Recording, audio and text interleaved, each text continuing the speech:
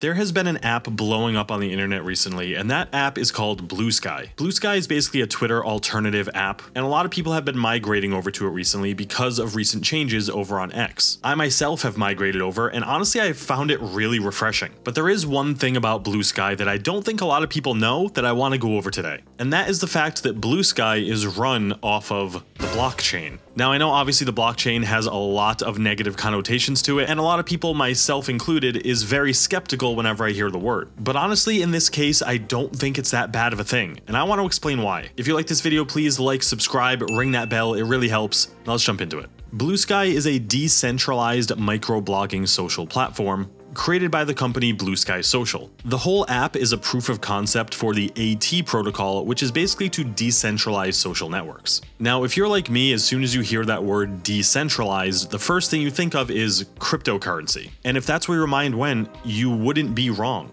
Bluesky was founded on something called the Bluesky Crypto Protocol. The Bluesky Crypto Protocol is a decentralized social network protocol organized by Twitter that allows several social networks to interact with other social networks. The then CEO of Twitter, Jack Dorsey, announced the Bluesky initiative in 2019 on Twitter. So even though Bluesky is a direct competitor to X, it was actually founded by Twitter. Besides being backed by several current and former Twitter executives, Bluesky's goals and scope are approved by Twitter. This refers to the applications that are part of the protocol and the goals of Bluesky. It aims to allow applications to customize their moderation system and make them responsible for compliance and takedown requests. So in the 2019 hype of all the crypto and decentralization, Bluesky was actually an initiative funded and founded by Twitter executives. It was meant to decentralize social media the same way cryptocurrency is meant to decentralize money. And since it runs on a similar format to cryptocurrency, it is on the blockchain the same way that cryptocurrency is. But even though Bluesky is on the blockchain, it doesn't necessarily mean it's going to use crypto and NFTs and things that we're used to hearing about on the blockchain, right? Right? About a day ago, it was announced that Bluesky received an influx of $15 million from a company called Blockchain Capital.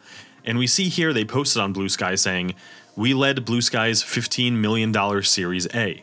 We're excited to support Bluesky in their mission to build an open foundation for the social interest and giving power back to the users." Now, if we look more at this statement, it says, "We've been investors in blockchain since 2012 and have seen firsthand how decentralized technologies can reshape entire industries. Social media is no different.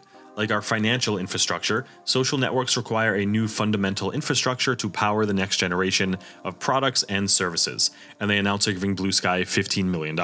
We then have Jay here, who is the CEO of Bluesky, saying that they've grown to 13 million users in a year and a half, and that they've raised $15 million from Series A to support their growth. And if we scroll down, it says, "With this raise, I'm excited to welcome Kinjal to the board. She shares our vision for a social media ecosystem that empowers users and supports developer freedom." Kinjal, the new hire, says that they first met the CEO of Bluesky in 2018 at MIT's Bitcoin conference. So as we can see, decentralization, Bitcoin, the blockchain in general has always been the direction of Bluesky.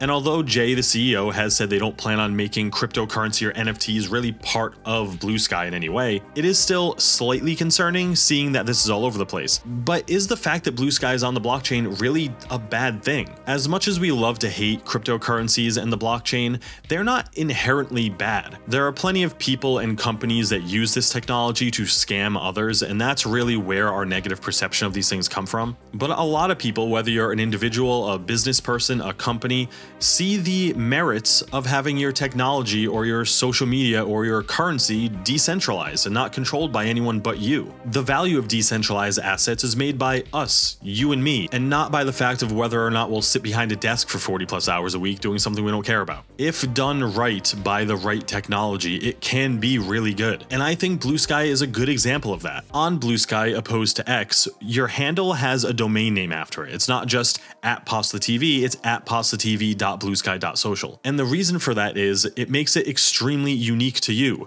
Or in other words, your handle on Bluesky is an NFT, and that helps stop bots on this platform, and it helps make your account more uniquely yours. Even though this platform was created and funded by Twitter originally, it is now its own unique project with a couple of ex-Twitter board members now on the board for Bluesky. And even though it's on the blockchain, it's not necessarily using cryptocurrency or NFTs in the way that we think about them. But it is still a slight concern that its next big wave of funding came from a cryptocurrency platform, and the fact that the board of Bluesky said that they would invest in crypto. The reason why that is concerning is because we've seen it happen multiple times in the past. When a company invests in crypto to try and fund the project, and then crypto just crashes and the project dies. One of the biggest projects we talked about where that happened was Candyland. It was a big NFT project, and they were supposed to fund this animation and this video game, and it never ended up happening because NFTs crashed. They didn't raise a lot of money, they lost all of it in fact, and then they weren't able to make the project. If Bluesky invests too heavily in crypto and then it crashes, it could ruin this whole experiment and this whole platform. But considering they are doing a lot of things right and they're garnering a lot of praise, I have a good feeling. Now, Bluesky is completely free to use, but one other controversial thing they announced recently is they're going to start adding a subscription model. Now, it was noted by the CEO that this $15 a month model would be just to keep ads off the platform.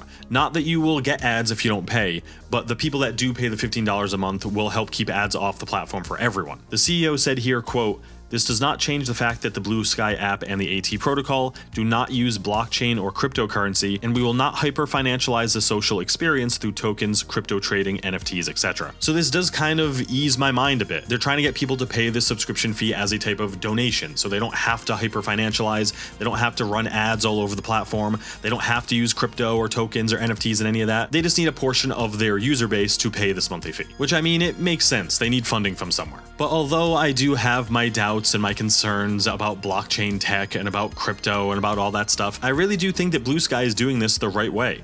It's shocking and alarming to hear those buzzwords like Web3 and blockchain and NFTs, but opposed to those projects we've talked about in the past and all those scams that we all know, this is taking the good parts of that technology and using it in a proper way. I personally am excited to see where this goes and to see how this technology evolves, and I never thought that I would say that in my life. Do you use Bluesky? Did you know it was on the blockchain? And now that you do know, how do you feel about it? Let me know down in the comments. Thank you all so much for watching, and I'll see you all next time.